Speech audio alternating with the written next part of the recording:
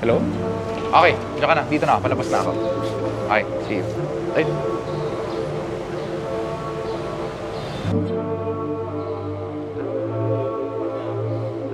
What's up, bro? What's up, bro? Welcome to Second Skin. Laki na to ah. Laki. Sige, pasok mo dun. Thanks, man.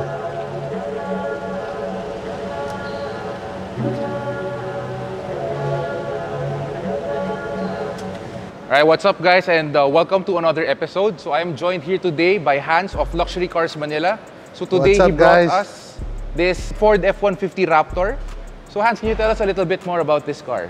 Okay, this is a 2020 F-150 Raptor. As you guys know, the first generation ng Raptor had a V8 engine.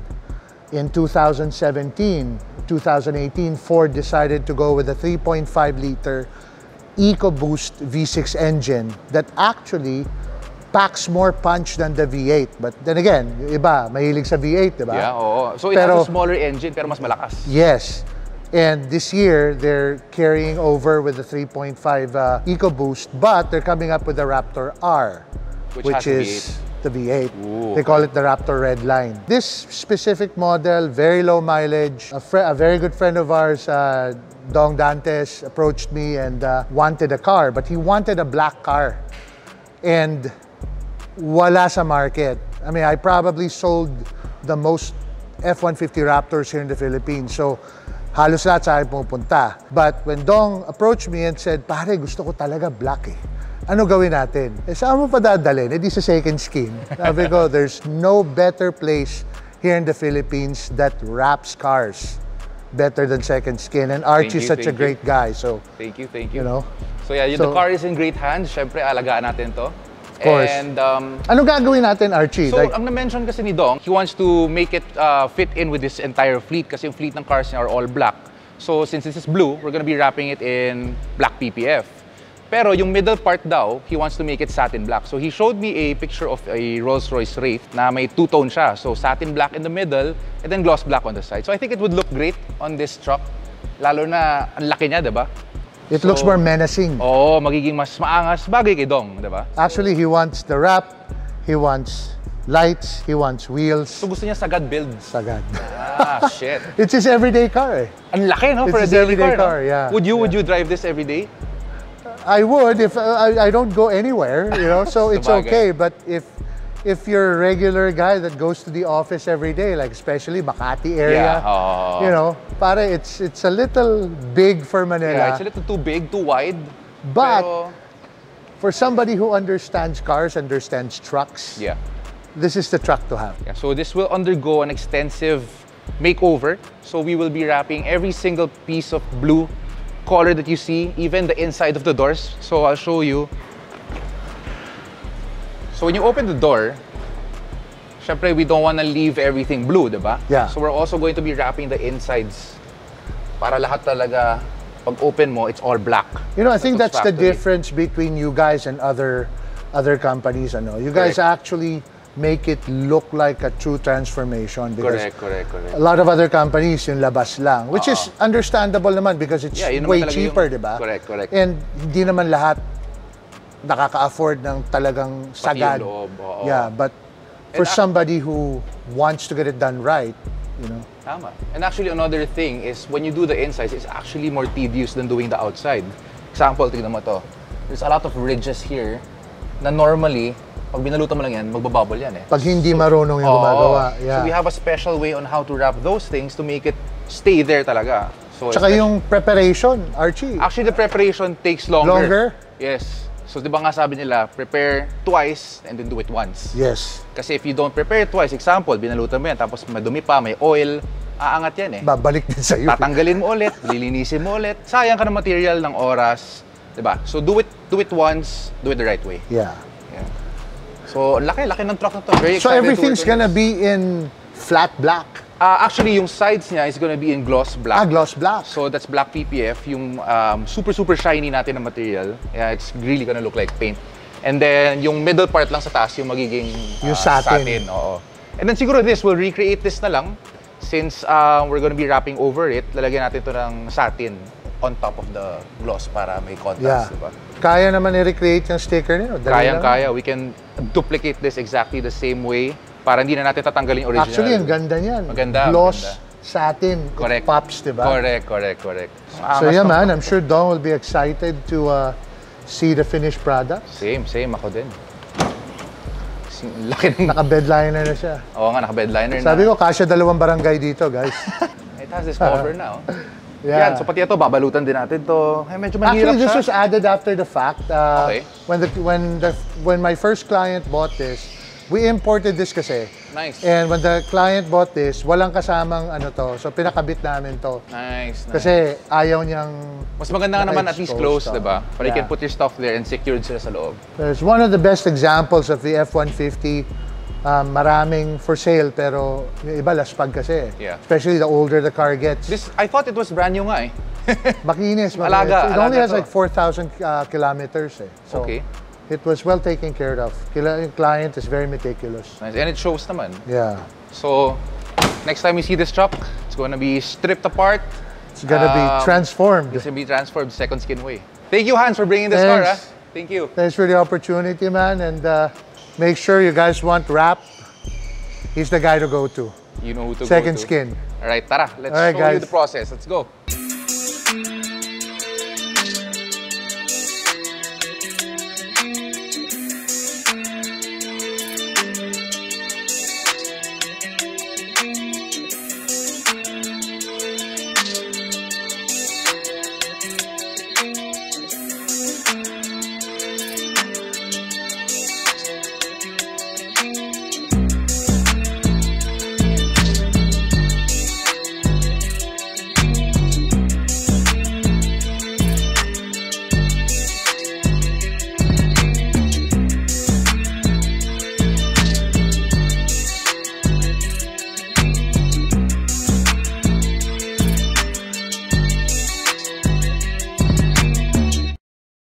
Alright guys, so we're back and we finally finished Dong's car. And here today, we have, of course, Dingdong Dantes and Hans from Luxury Cars Manila.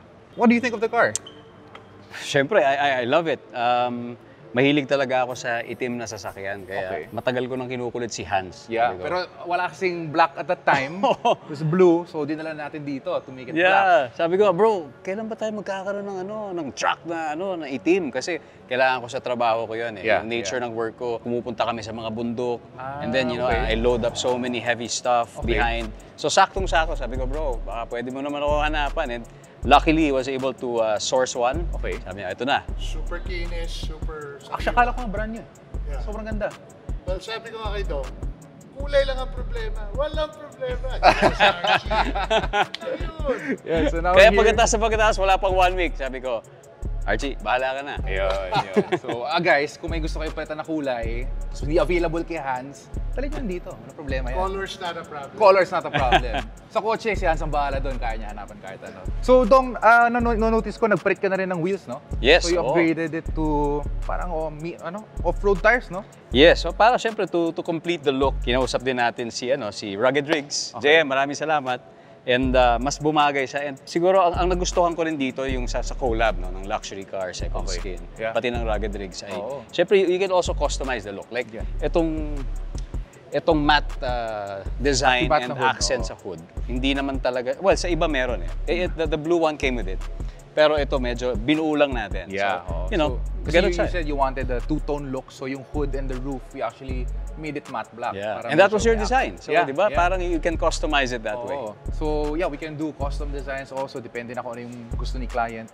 And I think it turned out really nice, no? It really stands out, lalo na it's big macho car. Kitang-kita mo sa kalsada, parang atakihin. Pero alam mo, nakakagulat kasi marami, well, sabi ko nga, 1 week pa lang sa akin. Pagkakuha ko sa'yo, tapos dinala ko na sa dito sa second skin. So alam nilang blue, pinakita ko yung mga pictures na, kamusta yung blue? Ito na siya, Nagulat sila, paano? Pinunturahan ba? Hindi, sabi ko, wrap yan. Sticker yan. Diba? Pero kung makita nila ngayon kung gaano kakinis.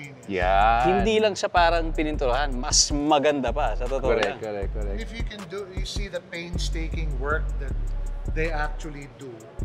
It's not the regular wrap lang na dikit-dikit. Actually, they take their time. Correct. Actually, mabusisi talaga to wrap. Some people think it's so easy to do. Medyo complicated. You have to remove a lot of parts and make sure na you remove it well and put it back. Diba? It's the prep time eh. Yes. Again, like same with painting, diba? Prepping is more than half of the work. Same with shooting. Yes, yes. It's the prep. It's the prep. Isipin mo kami. Hindi pwedeng tira lang tira. Bababol kami, di ba? Yeah. Kaya kunyari, magbago ako ulit ng isip ng kulay. You know where to Madali go. lang gawin.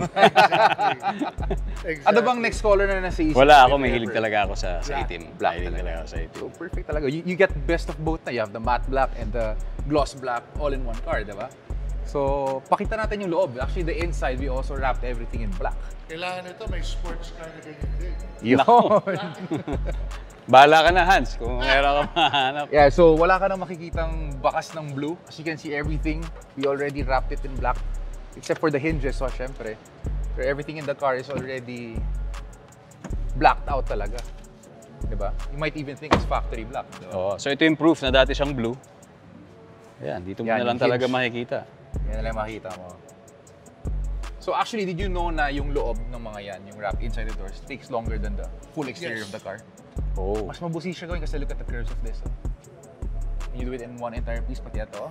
Oh. Tagal gawin yan. So, Oo nga, no? Ayan, no? Yeah, that was all blue before. So yan yung matagal na balutan. Kasi tinatanong ng clients, bakit tagal nyo gawin yung kotse pagkasama yung loob? So that's the reason Actually, why. no, hindi blue yan. It's anodized. Kaya blue. Yeah, ayan. Pag tinanong, bakit ganyan kulay ng hinges mo? Boss, anodized yan. Yun.